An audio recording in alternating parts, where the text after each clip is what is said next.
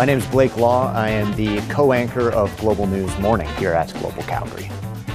Calgary has always been a place that I've thought that I was going to end up. I grew up in Ontario. I started out in broadcasting. I moved to Alberta in 2014, and as soon as I got out here, I was like, Calgary's the place I want to be.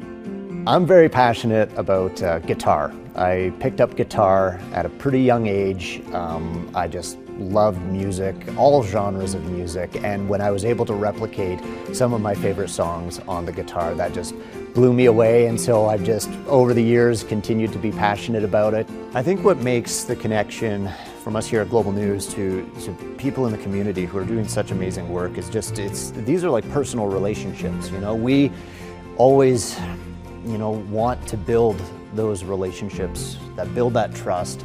And I think, and at least from my perspective, I admire so much of what these organizations are doing in our community. I want to be able to help. We are a fun crew. We really enjoy each other's company. We love working together. We're serious when we have to be, but boy, do we like to have fun.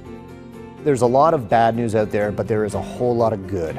And we get to see that and share that with the rest of the community. And I think that is incredibly rewarding.